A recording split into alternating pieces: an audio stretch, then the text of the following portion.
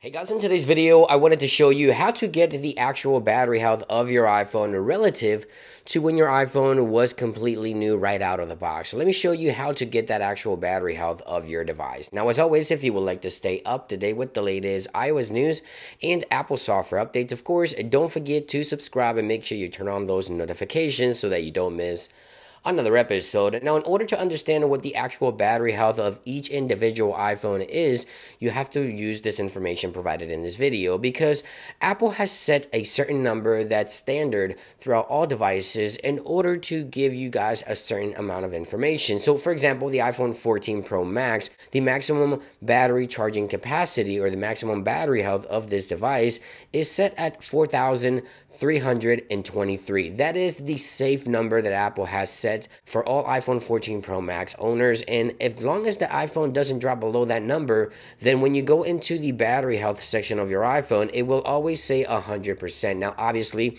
it will eventually drop from that number, but one thing we need to understand is that not every iPhone, as a matter of fact, no iPhone ships with exactly the number that Apple has programmed for this software to recognize 100%, which once again is 4,323. So most iPhones ship with a higher number. That's just Apple's safe zone. Now let me show you how to obtain the actual battery health on your device. So the first thing you need to do is head on over into settings, and then you want to head on over into privacy and security, and then you want to scroll all the way to the bottom until you find the analytics and improvement options.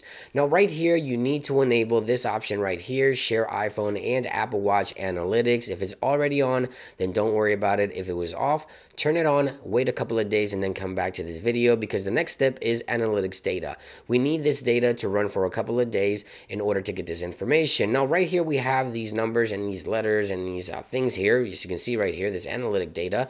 What you want to do is you want to go and look for the analytic data, which is this portion here. We have all these analytic data logs right here, as you can see. We want to go ahead and choose one of these dates. I'm just going to go with February 16th right here, just for the sake of this video. It's only been a couple of days since then, so I should get an accurate reading here. And then I want to click on the share options up at the top here, and then I want to scroll into I find the battery stat. Now, battery stat is a shortcut, which I'll link in the description, that will give us the actual battery health relative to when your iPhone's battery was new. And those are the key words, relative to when your iPhone's battery was new. Remember how I mentioned that Apple has set the 4,323 number as the safe zone for 100%? Well, this iPhone actually shipped with a higher number, 4548, so 4,548.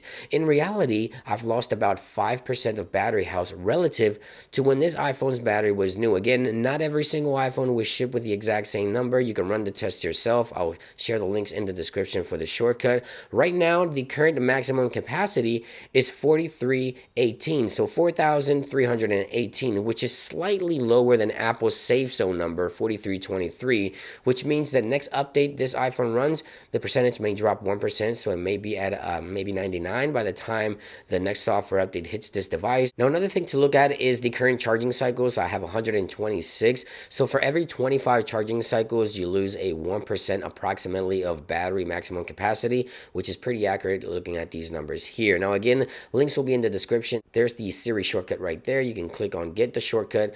It's going to ask you to add it to your shortcuts list. I've already have, so it's going to ask me to replace it. And once you do, all you have to do is go into settings once again, and then you want to make sure you go into the privacy section. Under privacy, you want to go ahead and select analytics and improvements, and then analytics data. Select any of the analytics data, just so as long as it isn't an old one from about 3 months ago, you should get an accurate reading and an actual battery health of your iPhone. Now, this is good information in case you're looking to buy maybe a second-hand device, or you just want to know the actual battery health relative to when your iPhone's battery was new. Thank you for watching, guys. I hope you guys have a great day, and I'll see you guys on the next one. Peace.